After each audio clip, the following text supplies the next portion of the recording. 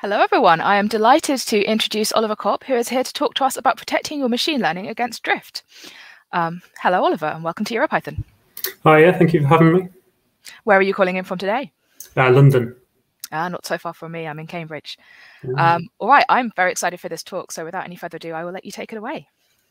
Great, thanks a lot. Thank you all for tuning in. Hope you've been enjoying the conference so far. I'm Oliver Cobb. I'm an applied machine learning researcher at Selden, which is a machine learning deployment and monitoring company. Here at Selden, we spend a lot of time thinking about how we can best enable our users to deploy their machine learning models in a manner that's responsible and robust, such that they can be trusted to automate processes of real-world consequence. One way in which trust can be instilled is by having systems in place that can detect when the model is being asked to operate on data from a distribution that differs to that on which it was trained. These systems are called drift detectors, and they'll be the focus of this talk. In the data science and research team here at Selden, we develop and maintain an open source Python library, alibi-detect, which provides implementations of state-of-the-art algorithms for drift detection, as well as outlier detection and adversarial detection. But this presentation will focus solely on drift detection. In particular, we will look at what drift is and why it pays to detect it, the different ways in which drift can manifest itself, how drift can be detected in a principled manner where we're able to differentiate systemic change from natural fluctuations, the anatomy of a drift detector and the various components of which they're made up, and hopefully, along the way, we can demystify some concepts such as online detectors, permutation tests, MMD tests, etc., which might appear a little abstract or theoretical when you stumble across them in the alibi-detect docs, for example, but at least in the context of drift detection are relatively intuitive. And yeah, we'll finish up with a practical demonstration showing how you can use the alibi-detect Python library. Okay, so let's dive in and set the scene into which we will introduce drift detectors. This is the sort of standard supervised machine learning context, which I'm sure many of you will be familiar. So suppose there's some quantity y that we'd like to use as part of some decision-making process, be that manual or automated. Sadly, we can't observe y, but we can instead observe some features that are related to y in some probabilistic manner. So what we do is we fit a model to predict the target from the features and then use the model's predictions in place of the unobservable quantity. So here is a simple example. We've got a binary classification problem where we'd like to be able to predict a category, 0 or 1, given the features x1 and x2. To make this a little bit more concrete, we're going to think of each data point as representing a person, x1, an indication of their economic conservatism, x2, an indication of their social conservatism, and then the category is their voting intention, with the blue data points representing those who are intending to vote for the UK Conservative Party, and the red data points those intending to vote for the UK Labour Party. And you see here that we've got two sort of clusters of voters, one of particularly economically and socially conservative individuals and another of economically and socially liberal, which is obviously a bit of a simplification, but it's the example that we're going to roll with. And then suppose that we fit some model to predict their voting intention from these features, and the decision boundary is given by this black dotted line. It might turn out that, say, on held out, and then we wish to use this model as part of some downstream application, for example, targeted ad campaign, for example, where we send voters ads depending on which way we predict that they'll vote. The way this works is that we get an indication of how well we expect our model to perform on future data points by looking at how well it performs on held out training instances. And that then comforts us in using our model in deployment. However, this is only a good indication, assuming the process underlying the data remains constant over time. There's various reasons why, in practice, this might not necessarily hold, and we'll come on to those in a moment. So yeah, this sets up nicely what precisely drift is, and it is simply when the process underlying the data that arrives during deployment differs from that which underlies the training data. And this is problematic because when such a change occurs, we can no longer expect the model's performance during deployment to match that observed on held out training data. So in effect, we're flying blind and we don't know how well our model is performing. Many of you are probably thinking that you really don't care if our targeted ad campaign suffers. So before we proceed, I'm going to introduce this example from medical imaging, which will hopefully help better motivate the problem. So suppose that we would like to train a model to predict whether these tissue scans are benign or cancerous. For the training data, we collect scans from a mixture of 3 different hospitals. We train our model, and we observed on held-out training instances, it achieves a classification accuracy of 93%.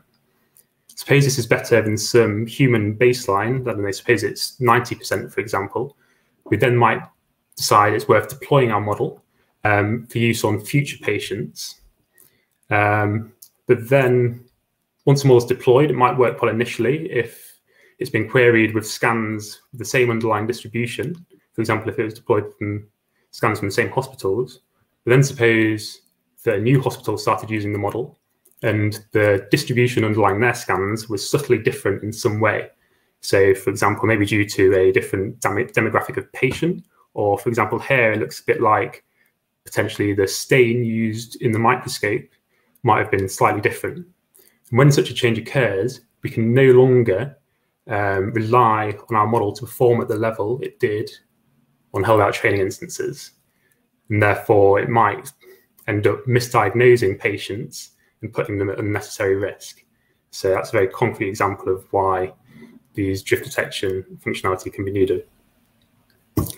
Okay, and yeah, by the process underlying the data, we're of course referring to this joint probability distribution. And this is useful because it helps us to categorize the different ways in which drift can occur. And we do that by noting that the joint distribution can be decomposed in 2 different ways. And returning to our voting intention example, we'll now see what the different types of drift correspond to. So recall that this is what the undrifted data looked like, so the training data. One way that drift can occur is with the distribution of the features remaining the same, but their relationship to the target changes. So applied to our example, there might, for example, be some new tax policy that means that voters no longer intend to vote along economic lines, but purely along social lines. And then our model might end up sort of misclassifying these individuals who are particularly sort of economically conservative, but socially liberal, or socially conservative and economically liberal, and the model's performance will suffer. Another type of drift that can occur is what we call prior probability drift, where given an individual's voting intention, their features keep the same underlying distribution, but it's the proportion of voters that fall into each category that has changed, as you can see here. And when this happens, what was previously a suitable model decision boundary no longer looks suitable, because the individuals falling close to the decision boundary are now overwhelmingly conservative, whereas before it was 50-50. And therefore, the model is going to misclassify a lot more individuals, and the model performance will suffer. Another way in which drift can occur is what we call covariate drift, where it might be that the relationship between the target and the features remains the same, but the distribution of the features changes. So suppose that there's some change in society, which means that individuals are pushed towards conservative and liberal extremes, or alternatively, they're sort of brought together into more of a central cluster. Although the relationship between the features and the target has remained the same, and therefore it makes sense to keep the same model decision boundary, it now turns out that the model performance could still change dramatically. So if they're pushed away from each other, the model actually might perform better because there's less data points falling into this region on which the model is uncertain. But when they're brought together, suddenly it's a much harder problem for the model to solve, and it ends up misclassifying far more points. The model performance will drop. So these types of drift, where the model performance that causes the model performance to decrease, is referred to as malicious drift. You might be thinking that this looks like a relatively sort of straightforward problem, that as the data arise, we can just monitor some metric of model performance, and if it looks like it's decreasing, we can say, oh, well, malicious drift is occurring, let's take corrective action. But it's actually not that simple, because in practice, the data points usually The deployment data usually looks more like this, where we don't observe the labels. Our data doesn't arrive labeled, and this forces us to look for the change directly in the feature space. And this is far more challenging because the features can often be very high dimensional and complex. So whereas in this example, they're only 2D, you can sort of eyeball it and say, oh, well, there's clearly been drift here or drift here. If you instead imagine that these data points are like collections of images or text, suddenly it's a much more challenging problem to know when a change has occurred. And this is the unsupervised drift detection context, which is typically much harder. So given that we're looking for change in the feature space, how can we actually go about detecting drift? Because we don't expect the deployment data to look identical to the training data, because we expect there to be some sort of natural fluctuations. So, for example, if this is our training data and this data arrived during deployment, we might look at this and say, oh, well, the clusters do look like they're potentially slightly closer together, but is that a systemic change, or could that have just been a natural fluctuation? But if this batch of data arrived, where it certainly looks like there's more of one big central cluster, we'd probably be quite comfortable identifying that with drift, and we'd probably take some sort of corrective action. But the problem is, where do we draw the line? How much deviation do we allow before we say, well, that's been drift, we need to correct for it? And the way that we can approach this in a principled manner is via statistical hypothesis testing, which I'll now quickly review for those of you who didn't take stats at school or are desperately trying to forget the experience.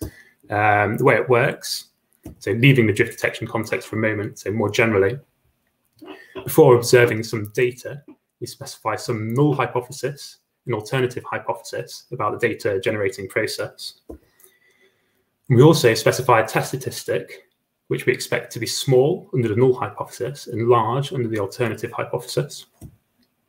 We then observe the data and compute the actual value that the test statistic takes. And then we also compute what's called a p-value, which is a probability that such an extreme value of the test statistic would have been observed if the null hypothesis is true. The idea here is that a low p-value discredits the null hypothesis. It's like saying we could continue to believe the null hypothesis, but then we'd also have to believe that we just happen to observe some extremely unlikely data. So the way it works is we normally specify a threshold, and if the p-value falls below that threshold, we reject the null hypothesis. And even if there's been no change, even if the null hypothesis is true, that occurs with probability equal to the threshold. But at least this allows us to reject the null hypothesis in a manner where the false positive rate is known.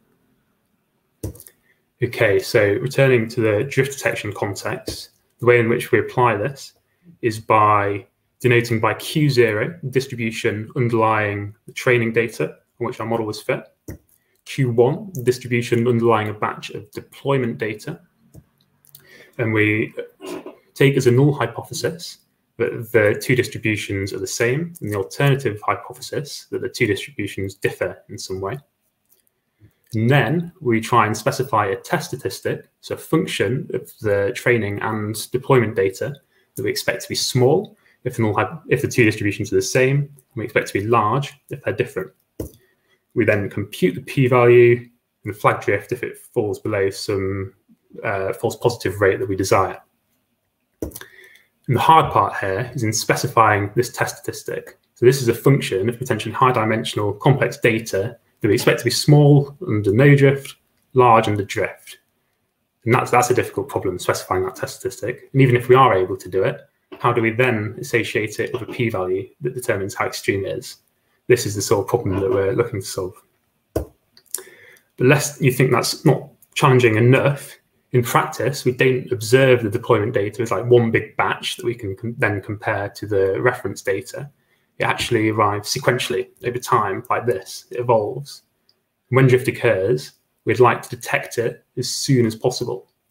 So the way that we formalize this problem is by assuming that the data follows the pre-train, so the training data distribution up until some change point t star, and then there's a change, and it then follows some alternative distribution.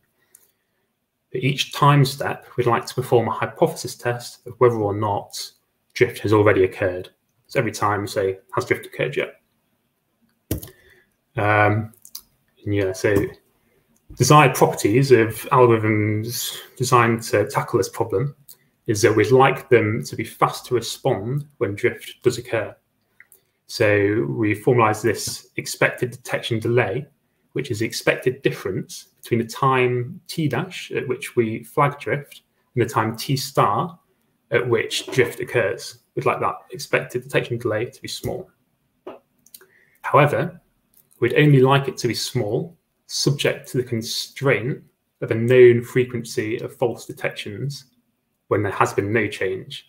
We can formalize this as the expected runtime, which is the average time which drift is detected even when there hasn't been a change. So you can think of the change point being at infinity because it's never occurred. Yeah, you might have noticed here there's sort of an inherent trade-off where we'd like the detectors to have this low detection delay, but that requires sort of sensitivity, which means that the detector is also more susceptible to natural fluctuations that might trigger a false detection, and therefore the expected runtime is also low, which we don't want. So yeah, we have to balance that trade-off. And yeah, this point is often overlooked actually, the ability to specify the frequency of false detections in the absence of change. Often algorithms allow you to lower bound this expected runtime, but that's not particularly useful because the action that we'd take in response to sort of a 1 in 100 event is entirely different to the action that we'd take in response to, say, a 1 in 10,000 event. It's important to be able to know accurately how significant a detection is when it occurs so that we can respond appropriately.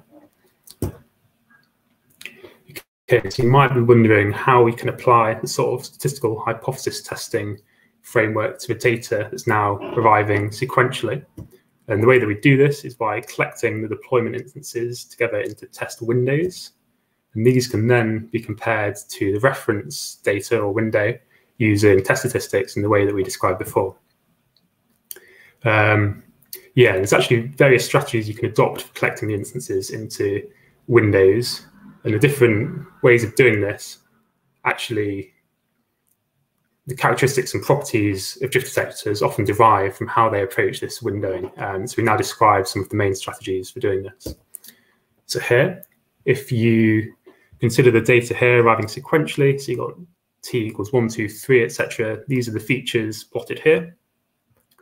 One way we can window the data is using disjoint windows, where we specify a window size of, say, 5, collect the first 5 instances together, perform a test, consider whether or not the test statistic is below some threshold, above some threshold. If it is, we flag drift. If not, the window slides along to the next 5 instances, we perform another test, etc. And the window progresses like that.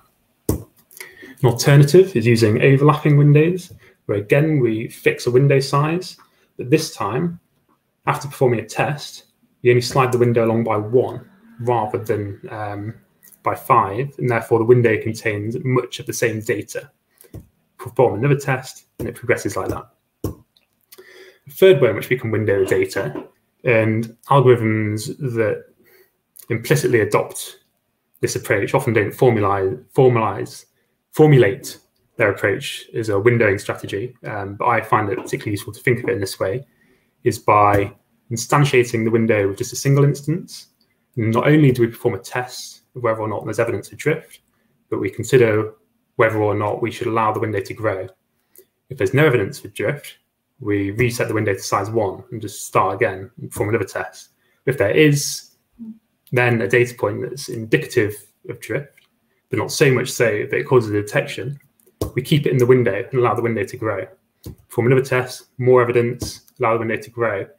And this allows the window to grow and accumulate evidence over time, which when the drift is slight, this can be particularly useful because we don't just cut the window short and move on. We allow it to accumulate if the evidence is there. Okay, so yeah, and all these different windowing strategies call for different test statistics and different mechanisms for determining the thresholds above which the test statistics should fall. Yeah, and each of the strategies also have their own pros and cons, which we'll dive into a little now. So firstly, for the disjoint window detectors, the sort of distinguishing characteristic is that the tests are independent because the windows are disjoint, and they're performed infrequently because you only perform them every, say, 5 or a bit more realistically, say 500 instances that arrive. And this is good because we can then take any test statistic, and then it's actually possible to accurately estimate the p-value that says how extreme that test statistic is, because we can perform what's called a permutation test. This would be too expensive to perform at every time step, say for overlapping windows. But in this disjoint window framework, we have time to perform these.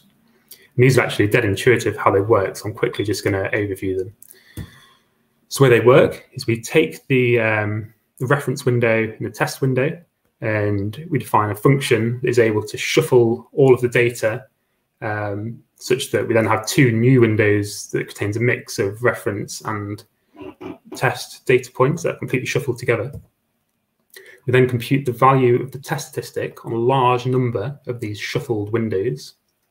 And then we look at the value of the test statistic on the unshuffled windows relative to all of the values on the shuffled windows, and we see how extreme it is. So if it, for example, it was at the 99th percentile, then it would be in the top 1% of extremeness, and that gives us a p-value that says how extreme the test statistic was. The idea here is that if there's been no change, then it doesn't matter whether or not we shuffle the data or not, because they all have the same underlying distribution. And therefore, we don't expect the unshuffled test statistic to lie at an extreme end. So if it does lie in the top 1%, then yeah, that's only a 1 in the 100 event, for example, and that gives us the p-value. Another key advantage of the disjoint window detectors is that we don't actually necessarily have to specify the test statistic, which, as mentioned before, can be a huge pain. We can actually use a portion of the data to learn the test statistic. So we can train a function to be small under no change and large under change. And that completely gets around this problem of specifying the statistic. The cons of disjoint window detectors is that they're very sensitive to the choice of window size, because if you use a small window size, then there likely won't be enough evidence in any given window to allow drift to be detected. But if you use a very large window size, then suddenly we're only performing a test every, say, 500, 1,000 instances, and therefore the detection delay is necessarily going to be large because, well, we have to wait until the next test point regardless. And that means that the detectors are particularly slow to respond to severe drift, because it doesn't matter how severely drifted the instances are, we still have to wait until the next test point before they can cause drift to be flagged. And yeah, so then looking at overlapping window detectors, which are much trickier actually, because consecutive test statistics are highly correlated. This is because test statistics are at successive time steps are functions of much the same data, and therefore they're going to be correlated. And this makes specifying the relationship between like thresholds and expected runtimes much trickier, because even if we can identify the threshold above which the first test statistic resides with only probability, say 1 in 1,000, given that we make it to the second time step, the probability that the second test statistic then exceeds that threshold is then some unknown value much rarer than 1 in 1,000, because we already know that it didn't cause a detection at the first time step. So you sort of have this correlation, which makes things much trickier. And yeah, this is something that we've spent a lot of time sort of researching at Selden, how we can capture this relationship between thresholds and runtimes for the overlapping window detectors. It turns out that there is actually a way in which we can estimate sort of time varying thresholds that allow the desired expected runtime to be targeted. However, we then have these sort of additional constraints on the test statistic that we didn't have for the disjoint window detectors, where it must be possible to update them incrementally. Because we're performing tests at every time step, it's important that we don't have to compute them from scratch every time because that'd be too costly. And also, we can't learn the test statistics like we did for the disjoint window detectors. We have to be able to specify them at the outset, which, yeah, as I mentioned, is a bit of a pain. But if we can do that, they're computationally light because of the incremental manner in which they operate. And they can be very fast to respond to severe drift because the severely drifted instances filter into the test window immediately. We don't have to wait until the next test point. We perform tests every time step, and therefore we're faster to respond when severe drift occurs. Okay, a final way of windowing the data is these adaptive windows, and these introduce additional complexities. And these typically work by accumulating some notion of outlierness, at least approaches for which the phase change distribution is unknown and they operate at fixed cost. This is how they normally work. The way that this works is you sort of score each instance independently as they arrive, where they receive a negative score if they look relatively inlying, and a positive score if they look outlying. The way this works is that prior to a change, if we accumulate these scores, we expect a sort of downward trajectory that keeps decreasing. But then if there's a change, then suddenly the data points are going to start appearing more outlying, and the trajectory will start to rise. And then the challenge here is specifying the threshold for how much of a rise we allow before we detect drift. And that's again a very challenging problem, specifying this threshold to correspond to a desired expected runtime. And we did spend some time looking at this at Selden because we thought these adaptive windows were very nice in the way that they allowed the test window to grow. However, it turns out that this idea of accumulating outlierness is actually not great for drift detection. It doesn't result in low delays. It's a little bit surprising because it was quite an intuitive idea, we thought. But we're now going to look at why that's the case, because I think it helps illustrate the difference between drift detection and outlier detection. So if we suppose our pre-change distribution is this sort of isotropic Gaussian distribution, with the brighter region in the middle representing a region of high probability density and the darker regions lower probability density, and think of these pink points as representing our reference set or training data points. Then suppose during deployment, we observe data that's much more tightly clustered, say these 7 data points here, which we can eyeball and say they're from a different distribution that's much more tightly clustered. Some sort of drift has occurred. The problem with the outlier-based methods is that if you consider the points in isolation, you treat these points exactly the same as you treat these points. And suddenly they're probably not data points that you'd have looked at and said, oh, there's been drift. So by considering them in isolation, we're not able to capture that. And that's why looking solely at how outlying data points are is insufficient for drift detection. Okay, so having ruled out outlier-based test statistics as insufficient, how do we propose that test statistics should be formulated? And the ones that work particularly well are those which estimate the distance between the underlying distributions. So these distributions are unknown, but we aim to estimate the distance using the data that we observe. One way that you might think of doing this is by using the data to sort of model the two distributions and then plugging them into some notion of distance between the distributions. However, with few data points that we normally have in practice, this is an inefficient way to approach the problem. What we instead do is try and estimate some notion of distance between the distributions directly. And one distance between distributions that appears particularly prominently in our library alibi-detect is this maximum mean discrepancy distance, which we find particularly useful for various reasons. So we're now going to quickly overview how that distance works.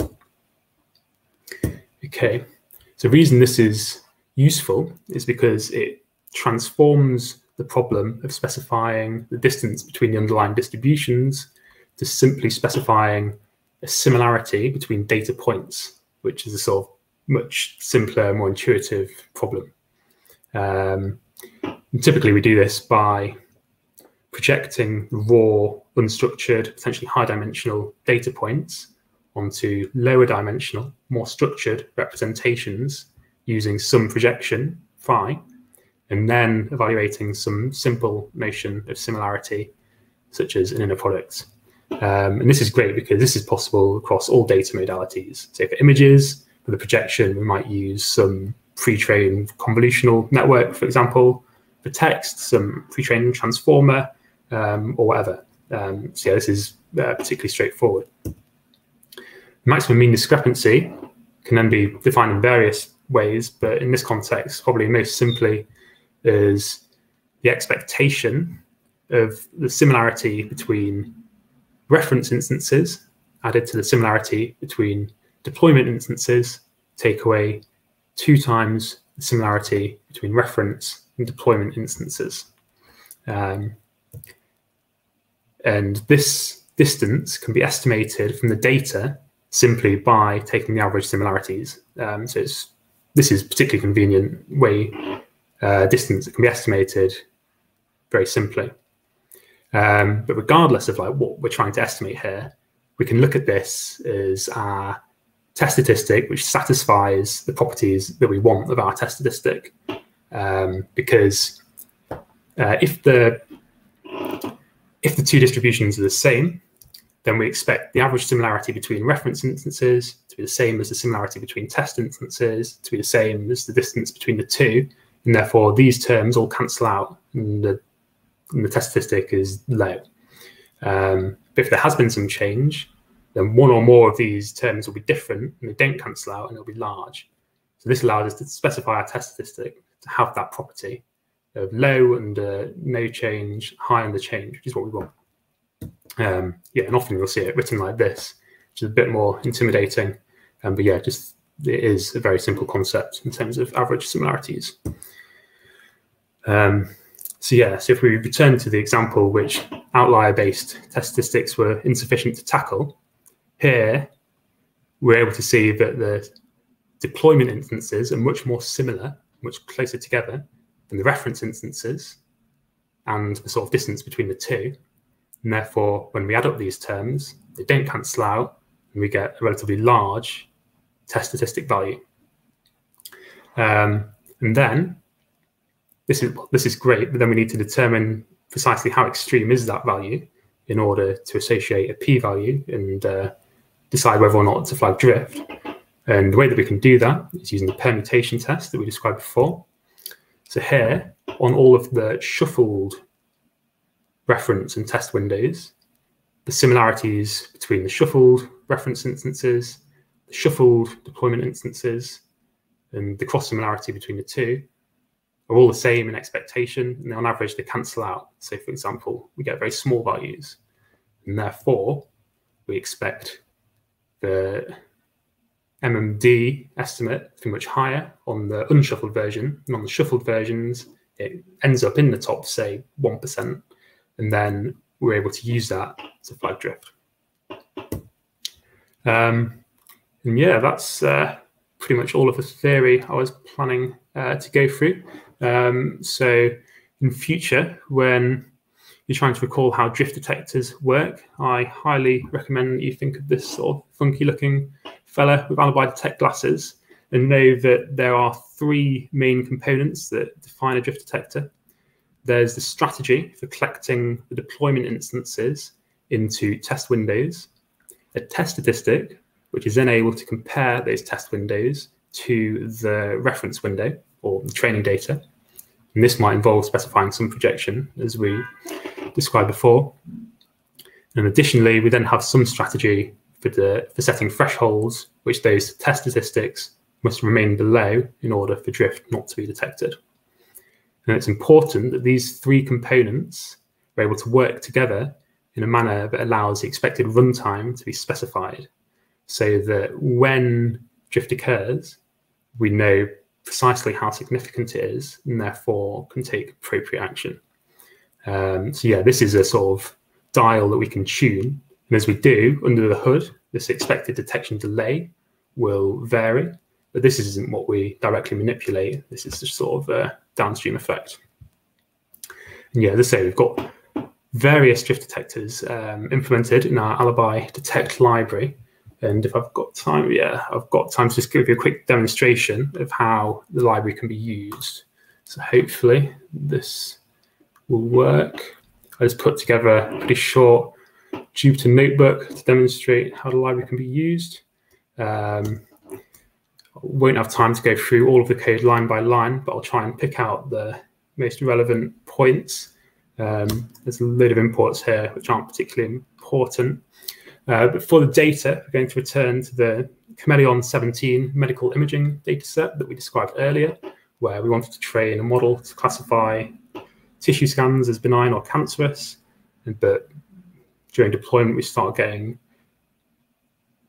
instances from an alternative hospital with a slightly different distribution.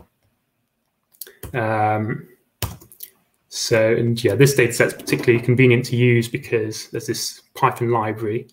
So the wild Python library, which is put together by a team from Stanford, that allows you to load and manipulate this data particularly easily using these sorts of Chameleon, wild.get dataset functions. But I just create this sort of wrapper around this to convert the data into a stream in order to simulate a sort of live deployment environment. We then define a reference set of n equals 2,500 instances. And then we also define two streams, one representing no change. So the instances are from the same distribution as training data, so this one. And one stream from the drifted hospital where there has been a change. So this has slightly simplified the problem, kind of put the change point at 0. But by considering these streams and looking at how long the detectors run for on these two streams will allow us to investigate the average runtime and the average delay and see how that compares to like the expected runtime that we desired. So I'll quickly just plot here some instances from the no change stream.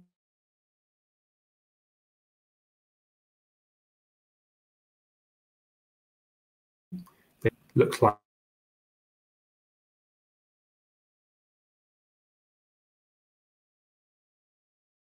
this. To find the drift detector, we're going to use a strategy of overlapping windows, and we're going to use as a test statistic an estimator of the MMD that can be updated incrementally, and therefore is suitable for the overlapping window context.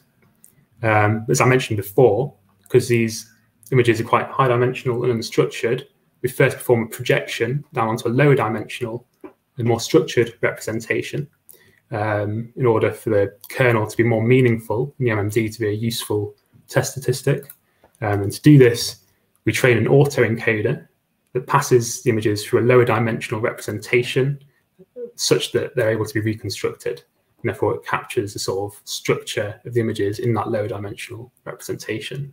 And here is just a convolutional autoencoder defined in PyTorch. Here you can see the autoencoder being defined. There's a sequential PyTorch model.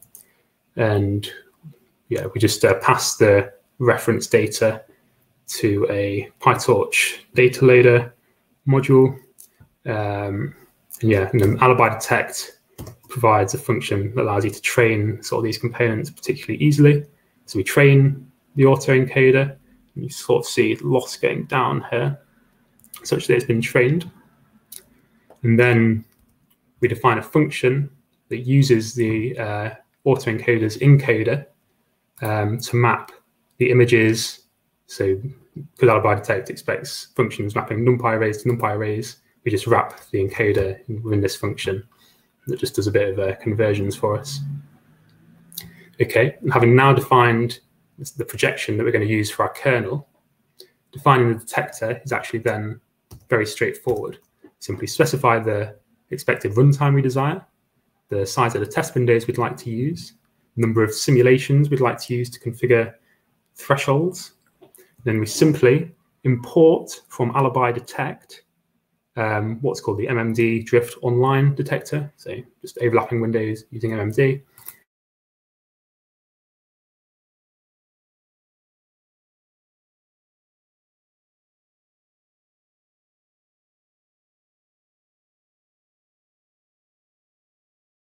Called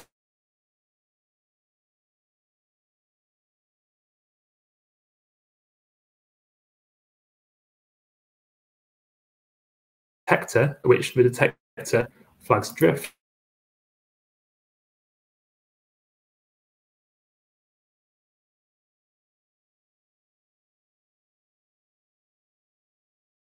Just to be expected runtime. I'm only averaging over 15 runs this time, so it's a very noisy estimate, and it's not that close to the expected runtime of 150. But if we averaged over more runtimes, it would gradually converge in on 150. Yeah, so this is the sort of false positive rate. On average, it takes a false positive every 1 in 122 time steps. Yeah, we can sort of look at the detector's test statistics and thresholds and sort of see what was happening under the hood. The test statistics sort of fluctuated around 0, but then eventually there's a fluctuation large enough to send it over the threshold, and that happened at time step 163, as you can see here. But then when we apply the detector to a stream on which there has been a change, the detector then only runs for, on average, 14 time steps. So this is a sort of estimate of the expected detection delay. And this is great because it shows that the drift detector is working, and that it flags drift much more quickly when there has been a change than when there hasn't, which is obviously the property that we'd like. And in this case, you can see that the test statistics started rising very quickly from the start and very quickly exceeded the test threshold that the detector had calibrated. Yeah, so that's pretty much all there is to it. I hope that was useful. I'll return to the slides. And yeah, if you found this interesting, do check out our open source Python library, alibi-detect, that you can find here. And also, you can follow us on Twitter. We only just set up a Twitter account this week. So if you'd like to receive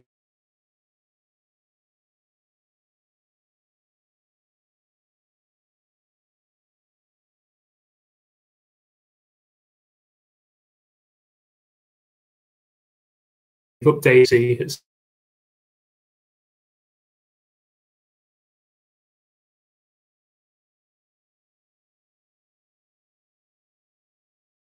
Selden. Okay.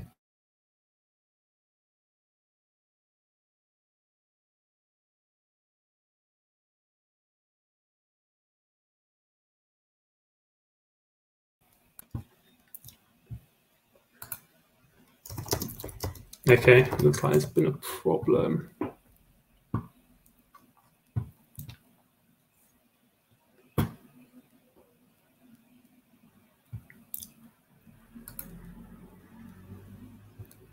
Okay, sorry, it looks like I broke up a bit there, I'm hearing.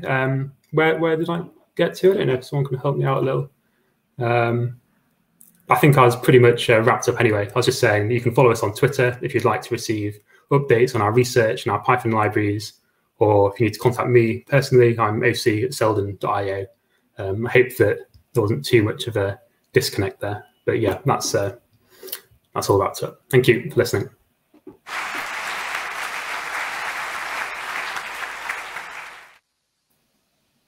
Thank you so much for that, Oliver. I was definitely thrown back to my stats A level for a moment there. We do have a couple of questions from chat. We have just a minute to go through them. The first and probably quickest to answer is the Alibi example Jupyter Notebook available somewhere for people to download? Yeah, it will be. I think I was saying about this when I probably disconnected, but I'll probably tweet that from our Twitter account later, so people can work through that more slowly if they desire. So yeah, do give us a follow, and yeah, I'll get that tweeted out.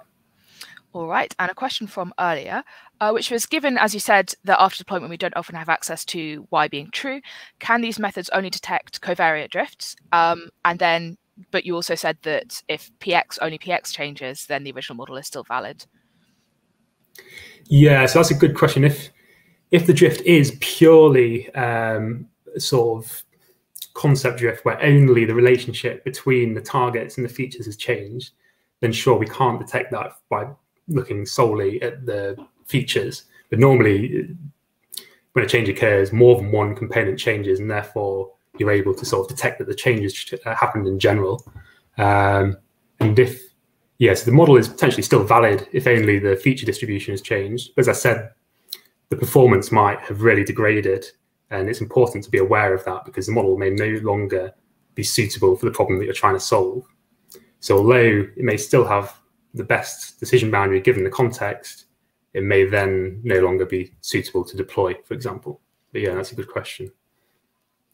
Right, we've got a couple more coming in from the chat, and we are about to run into lunch, which is okay because we're not running into anybody else's talk. Oh, great, okay. For your windowing strategies, have you tried using time-lagged approaches where window sizes is ever increasing? Yeah, so I guess that sounds pretty similar to these adaptive windows that I was describing. I'm not sure if they meant something slightly different, but they allow the window to grow, and that's great. But that means that the cost of operating these detectors can then also grow sort of unboundedly, and that's not really something you want. And also, it makes setting the thresholds like much more trickier. So I was talking a lot about targeting an expected runtime, and that's tricky to do using these windows that grow. So there is that sort of that compromise of using overlapping windows in order to allow a fixed size and allow so that the desired runtime can be targeted. Yeah. So there's pros and cons all over the place with these strategies. Yeah. It's always the way, isn't it? Yeah. And one final question from chat, which is, would you see an issue in using an embedding model for the distance, which is very close to the model for the predictions? For example, using a base BERT, B-E-R-T, for embedding in the case of a fine-tuned BERT for the predictions? Yeah, so this is a good point that you shouldn't use for the projection a component that has been trained on the same reference instances being used by the detector, because then the component then sort of hooks these instances and puts them into a different sort of region, so it does unseen instances, and that sort of causes a discrepancy that isn't due to change in the underlying distribution, but it's just because they've been seen before. So it is important that you don't train the component using the same data, and you'll see in the notebook that actually split off a bit of the data to train the projection, and then pass a separate split of the data to the detector. And yeah, that's a very good point. That's an important consideration to make. I have a follow-up question about that. Is there any rhyme or reason to how you would split the data set for those two partitions? Yeah, so obviously, again, it's a compromise, and the more data used to fit the projection, the more potentially meaningful that projection will be, the better the test statistic will then be. But then the less data you then have to pass to the detector, and therefore the sort of less statistical power you have with which to detect drift. So there is sort of that compromise. And I'd recommend sort of using the smallest amount of data that you believe is sufficient to train whatever component you're trying to train. So that does require potentially a bit of domain knowledge. But yeah, it's not something I'd worry too much about, the exact split point. Yeah. All right, thank you so much for that answer. I don't think we have any more questions coming in from chat. So I would just say thank you so very much for this talk. It was really, really interesting. And thank you so much for giving your time to EuroPython. Great. Thanks a lot for having me. Yeah. Enjoy the rest of the conference, everyone. Thanks.